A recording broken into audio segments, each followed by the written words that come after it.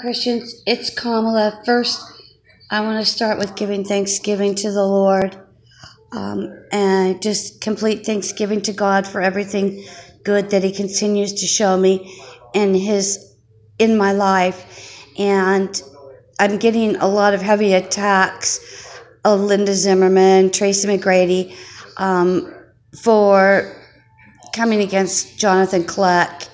He is a false prophet. His serpent seed doctrine that Satan had sex with Eve in the garden, none of it's accurate.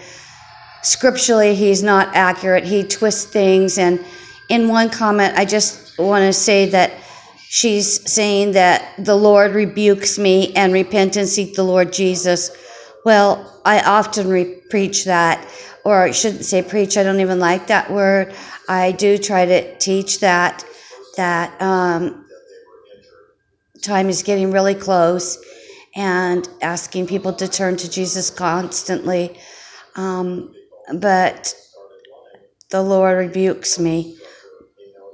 I'm not sure what she even means by that. And then in her next comment, she's telling the Lord to bless me abundantly. I'm not sure.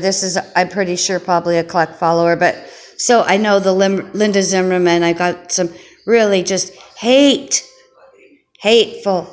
comments. No, I've never been hateful in my comments. And I want to thank the Lord for that, for letting me keep my grace.